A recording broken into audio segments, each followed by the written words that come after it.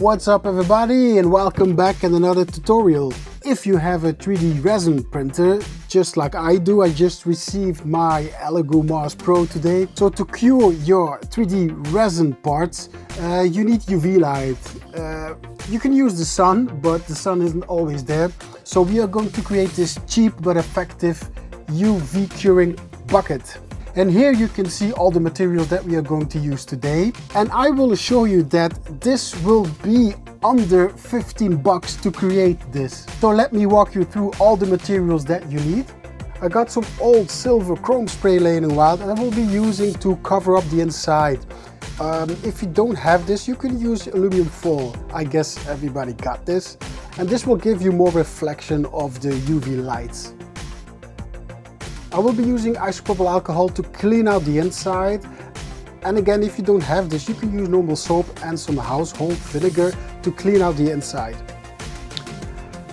And here you have the UV LED strip. You got the power supply, it's a 12-volt power supply, and also the connector to connect the LEDs with the supply. And of course, here you have the bucket that I found in my cheap Home Depot. It costs around 2 bucks and it's big enough to put my printed parts in there. I have a normal size 3D resin printer, so everything should fit perfectly in there, not a problem. And if all goes well, this will even cost you 15 bucks to create your own UV curing bucket. So first we are going to prime the inside with this silver chrome spray. And once that is cured, I'm going to put the LEDs on the inside of the bucket in a spiral upwards way. So let's get started.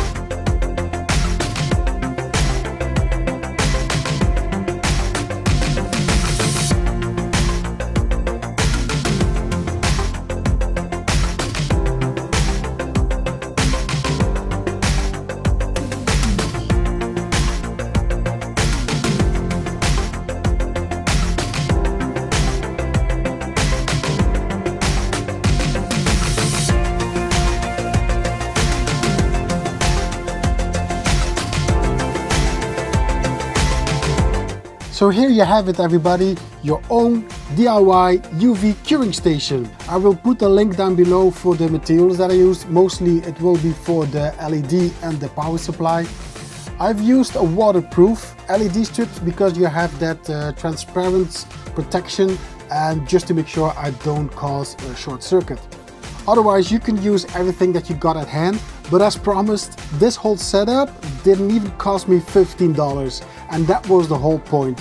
Another advantage of using a round bucket is that you don't need a motorized display stand that rotates, because the LEDs are spread on the inside evenly anyway, so another cost saver. Hope you liked this little tutorial. More videos will be coming up, like unboxing my first resin printer. That's why I need this UV curing station, bucket, whatever you want to call it. With that being said, we are at the end of this video. Hope you like it. If you have any questions, put them down below.